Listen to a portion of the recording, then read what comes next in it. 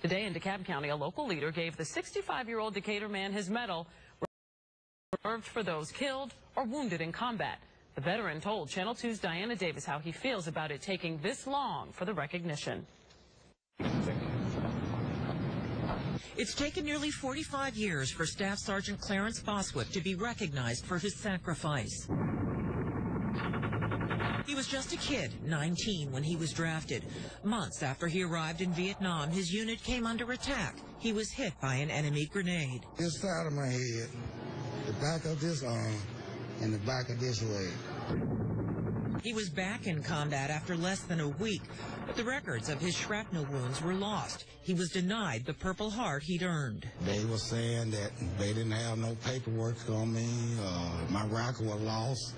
They were burning the fire. They gave me all kind of excuse. So more than 20 years ago, he started pressing the military for that Purple Heart. And last year, those lost records were found. Award Purple Heart. Thursday, after all those years of waiting, the Purple Heart was pinned on his chest by Congressman Hank Johnson. I asked Bostwick if the recognition comes too late. All I can say about that is about time after 44 years. About time. He hasn't kept in touch with other veterans, says he lost count of how many of his buddies died back then. It was hell. Yep. It was hell. It was hell. Just fighting night and day. You didn't know who was who. Now, so many years later, he says he still has bad dreams. The medal on his chest, one small measure of his sacrifice. I asked Sergeant Bostwick to show me some photos of his time in Vietnam, but he said he's put them all away. He just doesn't want to look at them.